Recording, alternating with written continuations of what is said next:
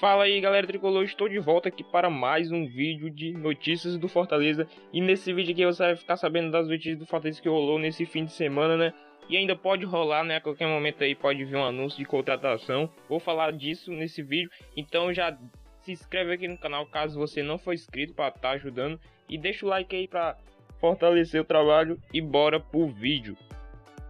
Primeira notícia, né, que o Fortaleza aguarda o Palmeiras para definir o futuro de Diguinho, né? Diguinho é um jogador do Fortaleza, da base, que foi emprestado para o Palmeiras, que tem uma possibilidade do Palmeiras comprar ele, né?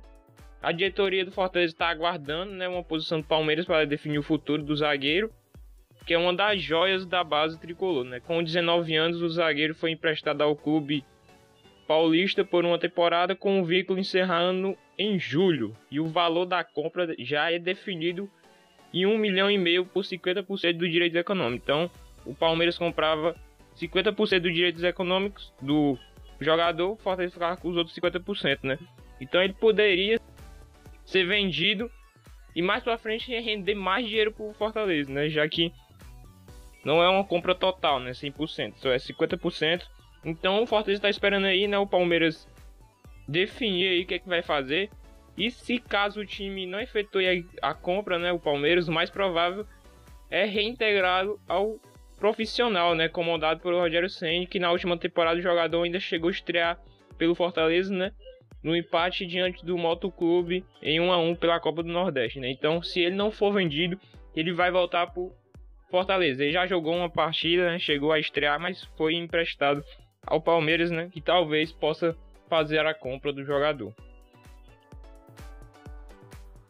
A notícia que repercutiu muito ontem, né, é que o Fortaleza estaria negociando empréstimo de Mota do Santos, né. A informação foi dada pela TV Gazeta Esportiva, que disse que o Fortaleza pagaria 100% do salário de Mota a pedido do Rogério Ceni, né.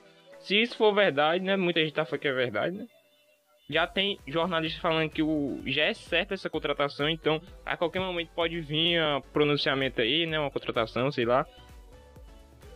O Santos quer emprestá-lo com a obrigatoriedade, ou seja, você vai ser obrigado a comprar o jogador no final do contrato. Então, talvez se o Fortaleza conseguisse um empréstimo, poderia comprar aí o jogador. Está pedindo aí, segundo a informação da TV Gazeta, o valor fixo como opção para permanência em definitivo. Então, Fortaleza aí pode sim comprar o Mota no final desse empréstimo, se conseguir um empréstimo. Tem muitos jornalistas falando que é certo a vinda do Mota para o Fortaleza.